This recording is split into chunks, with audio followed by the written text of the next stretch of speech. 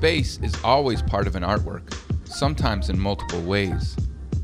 No art form demonstrates this more than site-specific work. Site-specific art is designed exclusively for one particular space. For this type of art, it's impossible to isolate the work from its surrounding environment. So for many artists then, space and how to transform it is the artwork.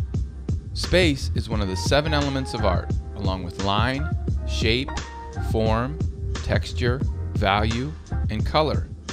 Space is the area in which an artwork is organized.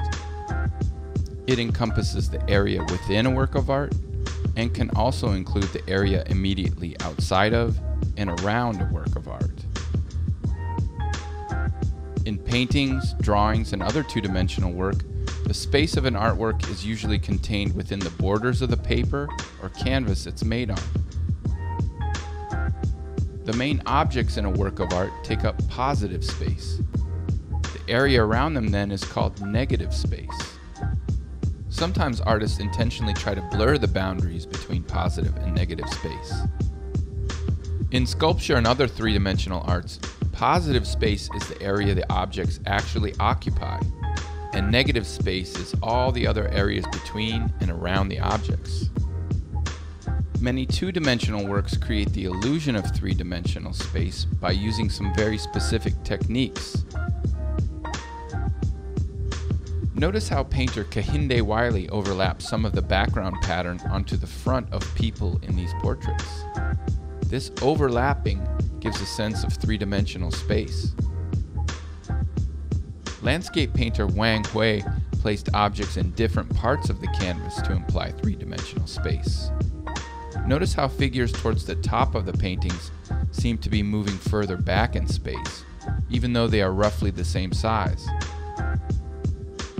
Some artists do use relative size to give their work the illusion of real space. The smaller human figures in these paintings by Ben Shahn seem to be more distant and further away from the larger ones. Roy de Carava often contrasted sharply focused figures with blurry, soft backgrounds in his photographs. Such a contrast in detail gives the sense of lush, real depth. Varying hues and values will also give two-dimensional works the illusion of real space. See how painter Georgia O'Keeffe uses a variety of red values and imbues her work with a feeling of true depth? Painter Alex Roulette uses classic single and two-point perspective in his work to create the impression of deep, expansive space. Notice too how objects get smaller in order to seem more distant from each other. Some other ways to describe how artists use space are dense, open, cluttered, symmetrical, shallow, flat.